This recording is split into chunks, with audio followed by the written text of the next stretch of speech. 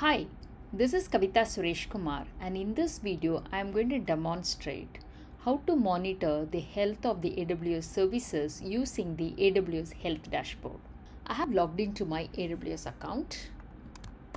Search for Health Dashboard. Click Health Dashboard. Okay, so now we are in the Health Dashboard. So you could see it is giving me informations related to the open and recent issues. Currently there is none, so that's why it says no recent issues. And if there is any changes scheduled, so that also you'll be able to see here, either in the table format or in the calendar format.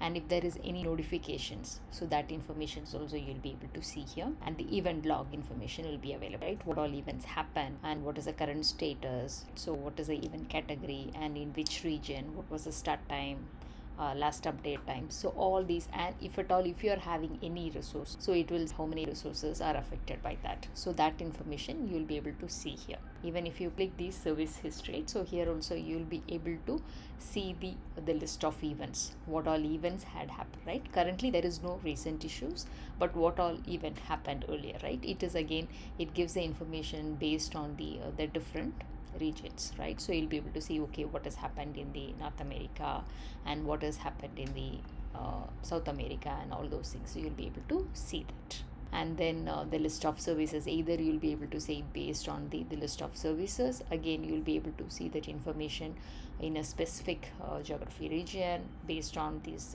when, right, today, right? So what are the services? Yes, everything looks good, everything is green. Because there are no issues. If there is issues, then based on that issue you will see that, and you can see the list of events also. So you'll be able to monitor using this to understand. For example, you are trying to use a service and you are not able to access it, then you can come and see, okay, what is the health, right? Whether it is a known issue or it's something new issue, and all those things you'll be able to see here. Okay, and then here you have an option for the configurations, so where you will be able to enable organization wide configuration, right? For example, you have multiple accounts, you might wanted to enable and see the organization wide visibility, so you'll be able to do that. And then you have the AWS Health API. Using those APIs you will be able to programmatically monitor, and then you will be able to integrate with the chat services like Slack, Amazon Chime, right?